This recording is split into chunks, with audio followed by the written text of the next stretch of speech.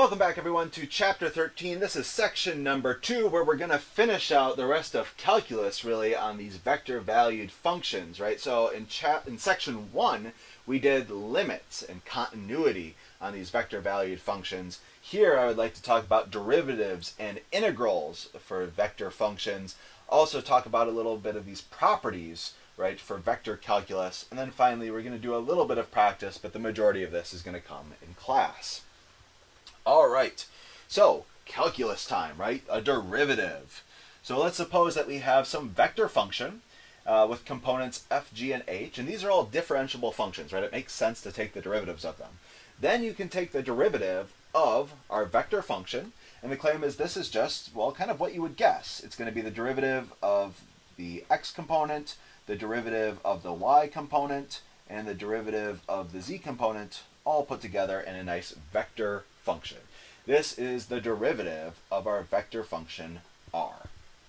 Similarly, right, we can go the other direction, right? So if I have, again, this vector function, and these are integrable functions, right? So we can take the integrals of these, they make sense, all that good stuff. Then we can define the integral of this vector function. And this is going to be, again, kind of exactly what you would expect. So we're going to do the definite integral from a to b of f of t dt. Then the definite integral from a to b of g of t dt.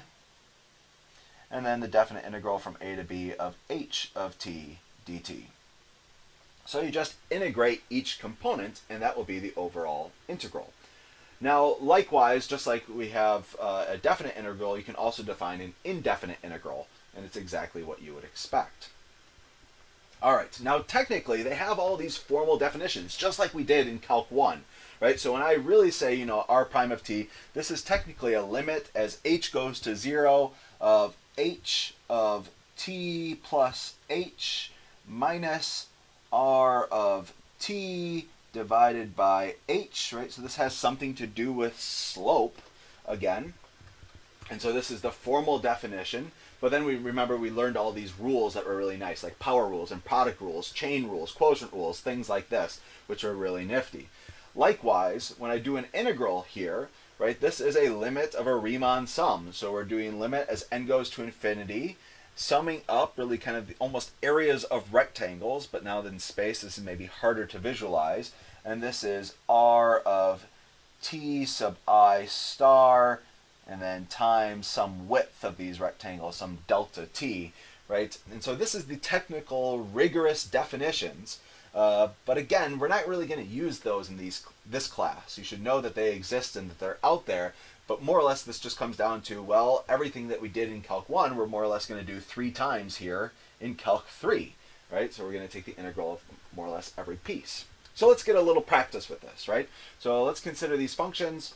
Nice vector function here, t cubed, sine of t, and e to the 3t, and I'd like to figure out the derivative. So again, using our definition, this just says, well, take the derivative of each piece, slap it together in a vector, and you're done, right? So, okay, the derivative, r prime of t is going to be equal to, well, you take the derivative of each piece. So 3t squared, sine of t becomes cosine of t, and then e to the 3t, well, the derivative of e is itself, and then chain rule, so we multiply by the derivative of 3t, which is 3. And of course we could rearrange this and simplify, but again, we're just using all of our skills for derivatives that we brought up in Calc 1 and Calc 2 to be able to take the derivatives of these vector functions.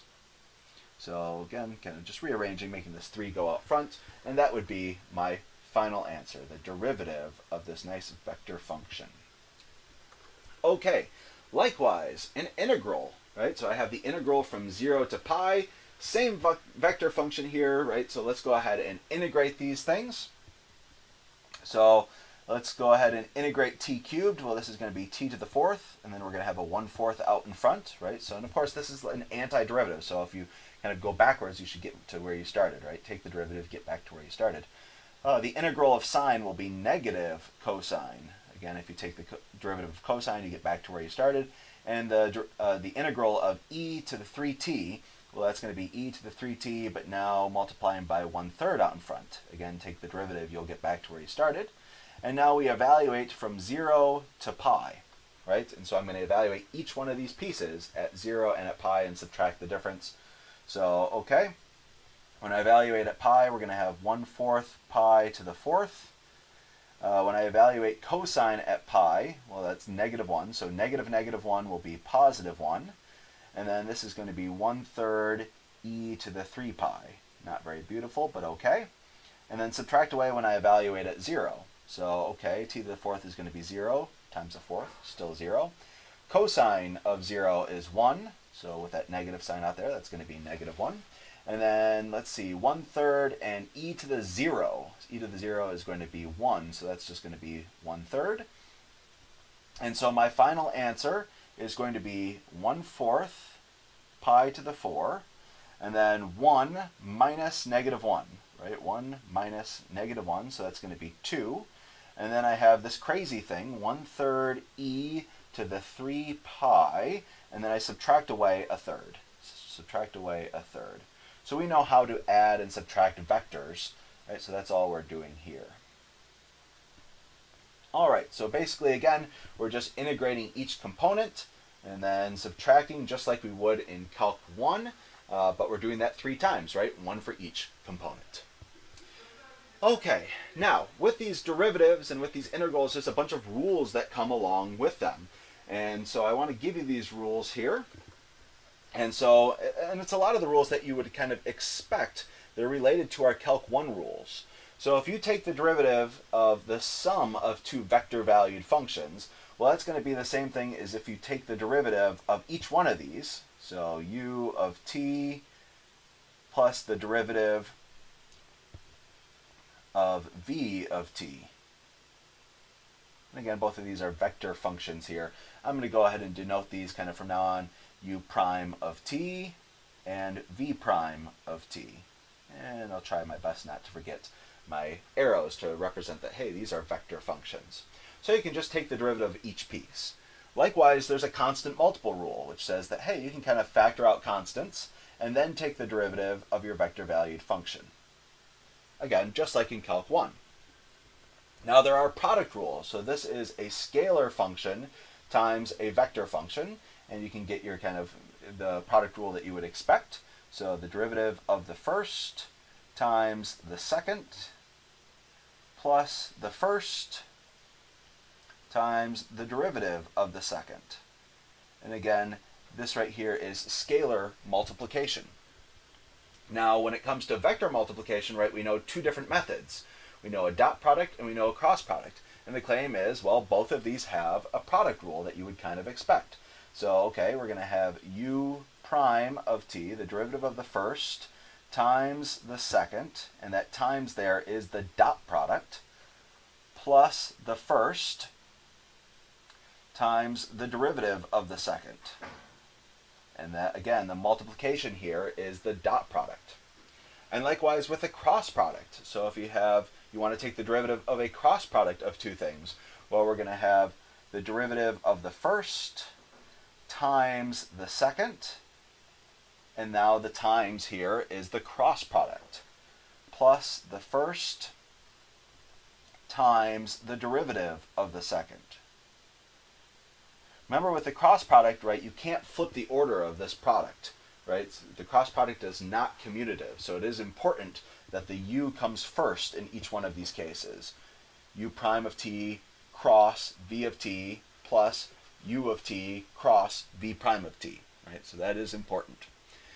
And then finally, one rule for a chain rule, right? So we have u of f of t. F of t is, again, some scalar function. We have a chain rule kind of like you would expect.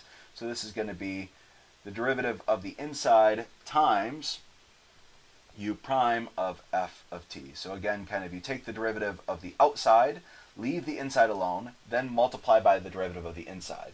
And so the derivative here, right, so this is scalar times a function. So this is scalar multiplication. Sometimes with the scalar multiplication, right, we don't actually even do the dot here because this is like the dot product. So sometimes these ones, they don't have the dots, just to really emphasize that this is scalar multiplication. And then when you have the dots, it's the dot product, and when you have the x's, this is the cross product. Okay, well, these are all theorems, right? You can prove any of these, and the claim is the proofs are extremely sad, right? So in order to clear my conscience, and I don't want to go over the proofs of these things with you guys, but I want you to recognize, I think it is important to realize that there are proofs, right? This is not something you have to take my word for. There's a mathematical reason why these things exist. And so this is the proof of C. So this is the this is the product rule between a scalar function and a vector function. And so this goes through all of the steps, right? So the definition of U, definition of scalar multiplication, definition of vector derivative, right? So each one of these steps is logical and kind of follows from the step previous. And there at the very end, you can see that we'll get f prime of t times the vector u of t plus f of t times u prime of t. So this does work out. The theorem is true and we can prove it, right? But again, it's very mind-numbing, these proofs. It's kind of just moving things around. It's somewhat sad. What we really want to emphasize in this class, as usual, right, is how do we actually use these things. So if you had this example right here, and let's suppose that I gave you just this information. You know that f of 1 is 3. You know f prime of 1 is -4. You know what our u function is at 1. And you know what u prime is at 1. So again, these are now vector functions here. And I ask you to find the derivative of f of t times u of t and evaluate that at 1. Well, you need to know that, again, thanks to our good old product rule, that you would have the derivative of the first times the second plus the first times the derivative of the second. There we go. And now we want to evaluate this at t equals 1. So maybe everywhere I see t's, let me go ahead and erase these and go ahead and I want to put 1's. Right? So 1, 1, 1, 1. Yeah, let's close my parentheses with blue ones again here. And so now we can see how we have to input these values. So f prime of 1 is -4. U of 1 is 3, 0, -5. F of 1 is 3. And u prime at 1 is 0, 1, 2. And so let's see, we're going to make this -12, 0, and 20, plus 0, 3, 6. Again, this is just doing my scalar multiplication. And now let's do my vector addition. So I'll have -12, let's see, 3, and 26. And so that would be my final answer, right? This is the derivative of this product, f of t times u of t, evaluated at t equals 1. So this is how I would actually use that theorem. All right, that is it for this video. When we talk in class, we'll be expanding a little bit more. We'll talk about tangent vectors and unit tangent vectors and a lot of things that we can actually apply maybe these derivatives and integrals to. All right, I'll see you then.